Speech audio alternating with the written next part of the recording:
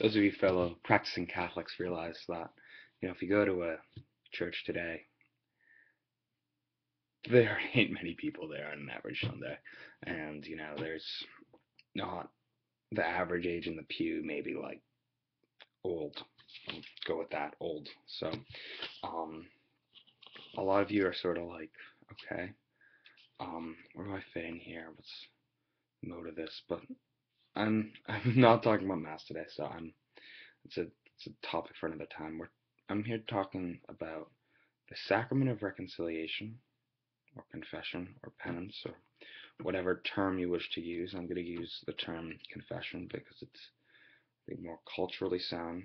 It plays into our culture, I think, more as Catholics and just in general. Like, for example, if you go and you see a movie, and quite a few movies, there's a scene where one of the characters, goes to a confessional and talks to a priest or whatever, and it's in a confessional just because that's so symbolic of that Catholic tradition and that Catholic culture. Whereas if you use a term like reconciliation and penance, I feel like not as many people know what you're talking about. But confession, everybody gets. So, especially non-Catholics. So, what is it all about? What is it about? Well, I could make a long, long, long video describing, the theology behind it, where we go, how it was founded. Actually, on Easter, and it's a great joy and about this. But I'm not going to talk about, although I've already spent 2 minutes, talk about the origins of confession or the theology nor the whatever behind it. I'm going to talk about myself and my personal experience because my job here, frankly, isn't to teach you about confession. I mean, nobody can fully understand it. It's a miracle. I'm here to get all my viewers to go. That's what I want all of you to do.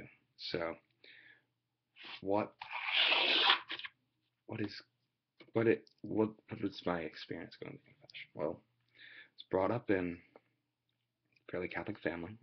However, I did not go to confession on a regular basis. I went obviously around the time of my first communion, and then a little bit here and there. But I think the next time I went, I was maybe I tried to go around Easter usually, but which is actually like what the church requires is that you receive the sacrament of reconciliation at least once a year. But it was also you have to receive communion once a year, so or with that. Um, yeah.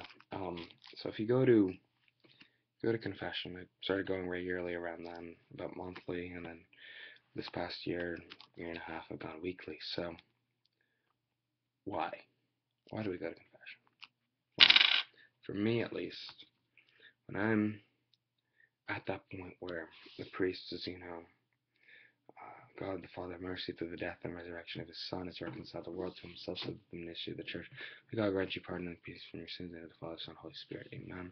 So that line right there, that always gives me the trembles. That always, makes me feel, oh, I'm right in the presence of God, and that's such an amazing feeling to get that all your sins, the sins you confess, the sins you may have forgotten about, especially if it's been a long time, that everything, you're just as innocent as right after you were baptized.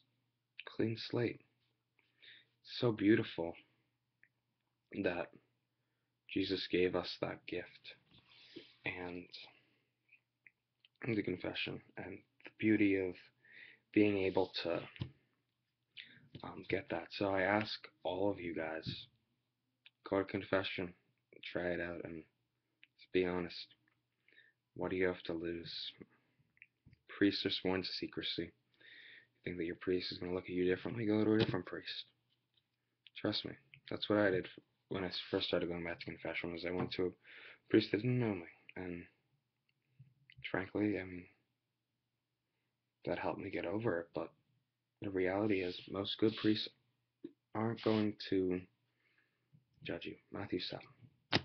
But they're going to be able to have a greater respect, I feel, for you. That you, as, especially if you're a young person, and by young I mean like somebody watching this video that's like probably under 50, so that's probably everybody watching this video, that you're, not from the, that you're younger and that you're taking your faith seriously, and that's something that's absolutely beautiful, no matter what sins you commit. So, God bless. Subscribe, follow, like Catholic Bro, and thank you for watching this video. Alrighty. Till next week.